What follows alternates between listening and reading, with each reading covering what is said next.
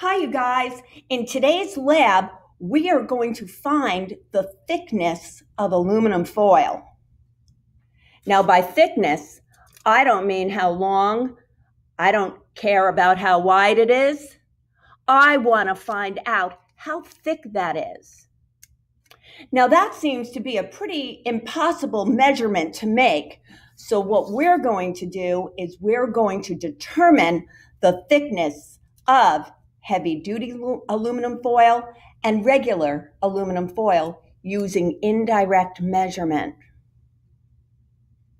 Since these are both made of aluminum, they have a known density. So density is equal to mass over volume.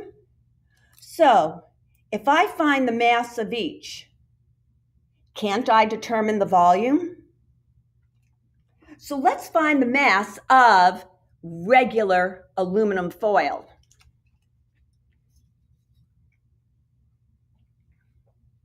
Regular aluminum foil, this piece right here, has a mass of 0.23 grams. Let's do the heavy-duty aluminum foil now.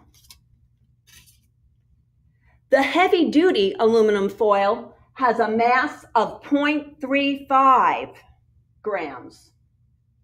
0.35 grams.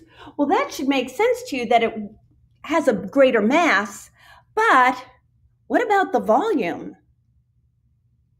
So ready? Right now, I want you to take time using the formula density equals mass over volume, and using unit analysis, I want you to calculate the volume of the regular aluminum foil and the heavy-duty aluminum foil.